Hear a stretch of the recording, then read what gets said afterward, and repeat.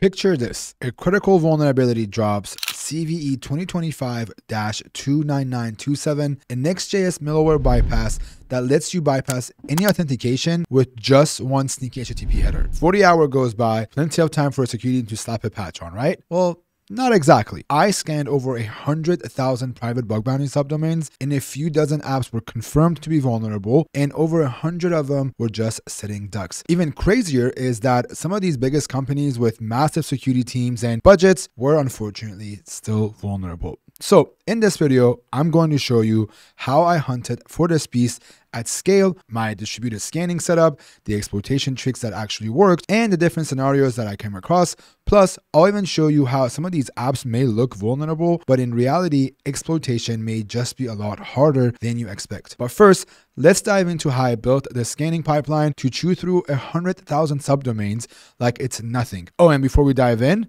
drop me the word automation in the comments if you want a live demo of my entire process, including setting up my infra, doing recon, and hunting for a specific CVE. And if you want to try this out, don't worry, I've put a lab together on hackingup.io. Go check it out. Link is in the pinned comment. All right, here's how it went down. I kicked things off with Subfinder using the -all flag to pull all subdomains for every source I have in there. So think of Synces, Shodan, C99, VirusTotal, Security Trails, you name it. But the real MVP in all this is Axiom, or the Axe framework. I use it to spin up 20 dirt cheap $5 DigitalOcean machines, just bare bone specs.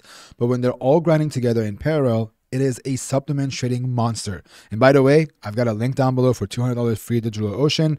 Go wild. It would help me with my channel, but also gives you free credits to try these out on your own. Once I have all my subdomains, I unleashed Nuclei through Axiom to scan for this exact vulnerability. The whole thing from discovery to exploit verification was all on autopilot. Here is my detection methodology. I like to keep it very, very simple. Start with, I will fire off a request with the header xNextJS data and give it the value 1.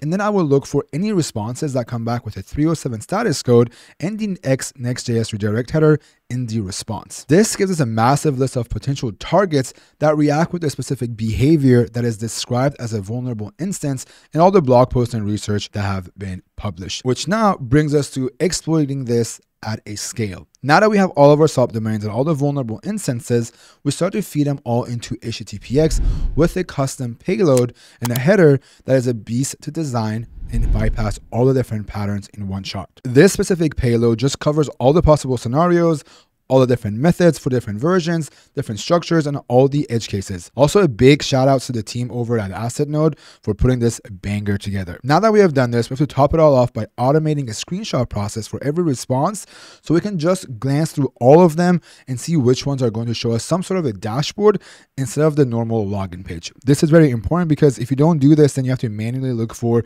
different exploitation scenarios and have to verify the vulnerability all one by one. Here is where it gets very fascinating. This vuln played out differently across a bunch of different apps, but these are the different ones that I came up with that I found interesting. The first one is authentication bypass, where it just simply allows you to see anything that you want. I saw a few cases here where I was just in what I call read-only mode, mostly because these were just internal dashboards with data and no real functionality. I also saw a few different cases where I could also modify and insert new data.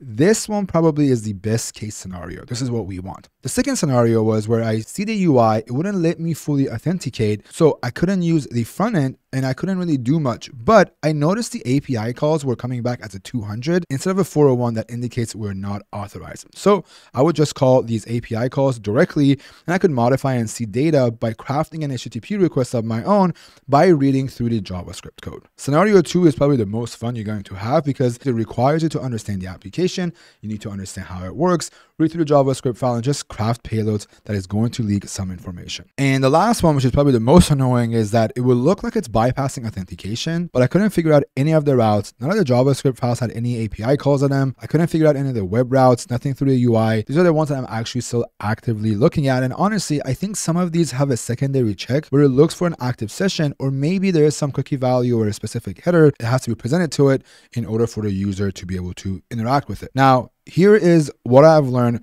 through all of this. I've never touched anything in Next.js before this. So I had to build a local app from scratch to wrap my head around the vuln, and it probably took a lot longer than it should have. But man, that hands-on vibe coding beat any docs, and it really helped me create a really cool working POC.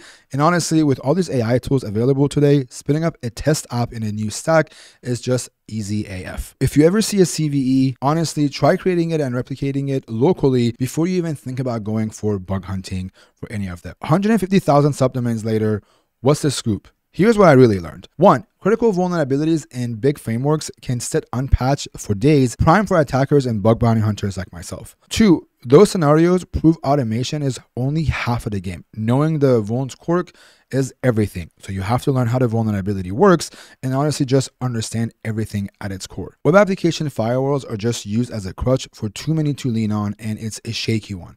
A lot of companies are actually relying on WAF to prevent this custom header, which is a completely different rant for another time. And last but not least, Next.js is everywhere, but it's honestly not a bug bounty ATM, and context is king. So if you're chasing for this vuln, don't just spam the bypass. Peek at how the authentication ties into the app's whole stack. It's a difference between a dud and a winning scenario. And that is all the tale of me hunting for the CVE across thousands of subdomains. So if this got you fired up, smash that like button and subscribe for more hacking videos. I'll see you all in next week's video. Peace.